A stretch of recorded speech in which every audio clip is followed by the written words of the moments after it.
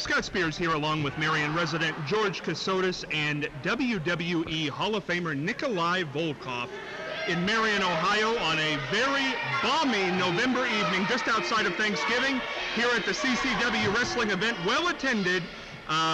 Little bit of issue with the rings, but we've went back to the 1930-40 style of wrestling. Nikolai, I'm sure you're familiar with what's going on in the ring today.